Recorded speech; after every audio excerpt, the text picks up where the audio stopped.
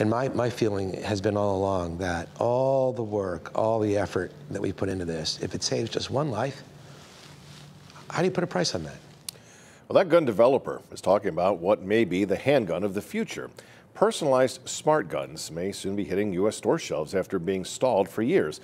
They're designed to only allow designated owners to use them through fingerprint identification.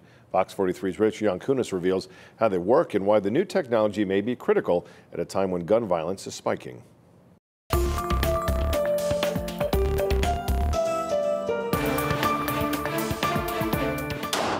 Ginger Chandler fires what you would normally see in Hollywood movies, a personalized smart gun that can only be fired by authorized users.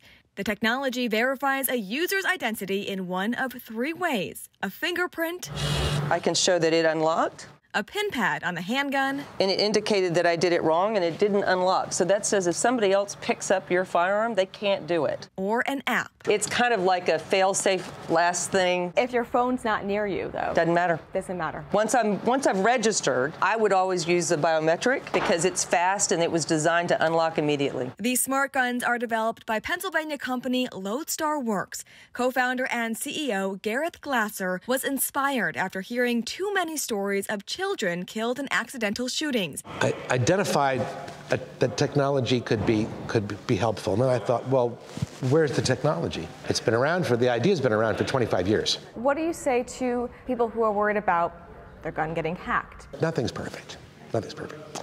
In the case of our product, though, one thing we're looking at is to actually enhance the encryption. Advocates see smart guns as a game changer in addressing gun violence in cities like Harrisburg.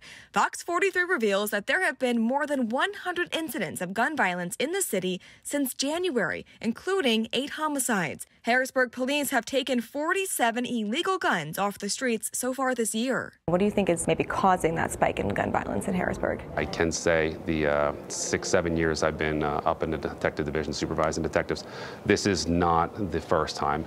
And I hate to say it, but I'm going to go out on a limb and say this is probably not the last time in the history of the city of Harrisburg that we'll have this. How are criminals getting their hands on illegal guns?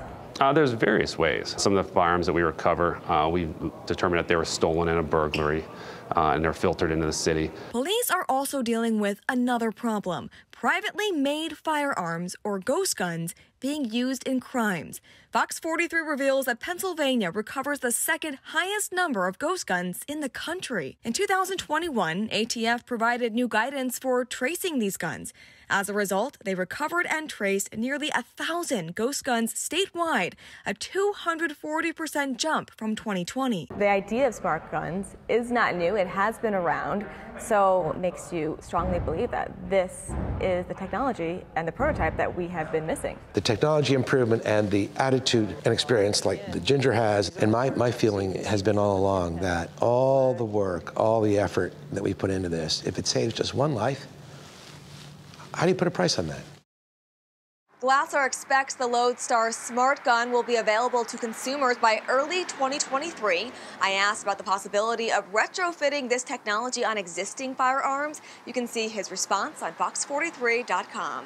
Fox 43 reveals issues that affect you and your family to keep you informed. If you have a topic you want us to investigate, send me an email at fox43reveals@fox43.com.